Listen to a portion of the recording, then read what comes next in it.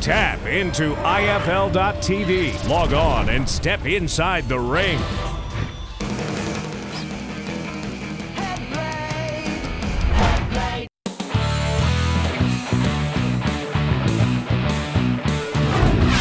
Cauliflower ear is a kind of like, it's the legendary mark, you can say it, but just like among wrestlers, MMA it's the same.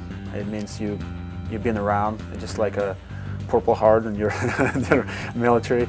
Back in the days when I was back in Russia, even some guys didn't have a cauliflower ears. They did it purposely, stick in the door or something, crack it, because they wrestled for 10 years and don't have no cauliflower ears, and people make fun of them.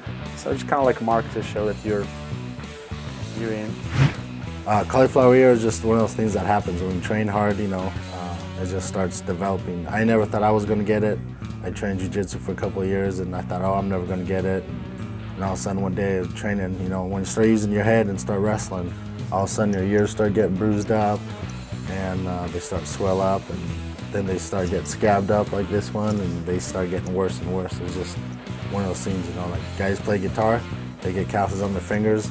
Fighters and wrestlers will get cauliflower ear. Well, on the street, cauliflower ear, you know, it's like, you know, it's a little like highlight, you know, oh, that guy's a fighter, that guy's a wrestler. But as far as myself, I like the cauliflower ear just because I've noticed that women love it. They can't get enough of it. Cauliflower ear, I don't like it.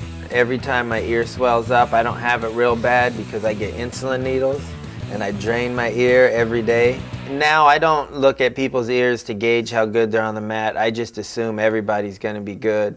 I'm fighting top-level fighters now, so you can't underestimate anybody anywhere. I don't know, I guess it's part of the job. I guess, like, you know, it's something they're like scars from the battles. You know, that's the only way you can look at them. But if I could have it, you know, any other way, I wouldn't have them. You know, you don't take a little bit of pride in them? Not really. It's really uncomfortable to sleep, man. Feels like you're sleeping on a rock. Tap into IFL.tv. Log on and step inside the ring. Don't miss the International Fight League's action-packed night of mixed martial arts at Mohegan Sun Arena, Friday, May 16th. For tickets, visit the Mohegan Sun box office or log on to Ticketmaster.com now.